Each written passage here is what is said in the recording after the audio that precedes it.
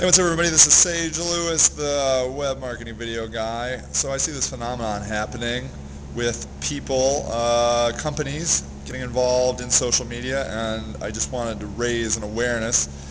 Your social marketing, social media marketing, your communities that you're interacting with are not a virtual suggestion box. That is not what a community is. I mean, that component of it is valuable, of getting suggestions and that sort of thing, but it's a community. Imagine that you and your spouse, for example, like me and Rocky, that my entire relationship was just her giving me suggestions on how I could be a better husband, how I could clean the car better, clean the house better, be a better father.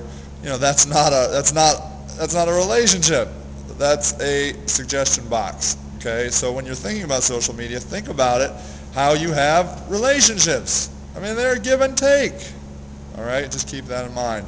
Your social media is not just, and really shouldn't primarily be, a virtual suggestion box.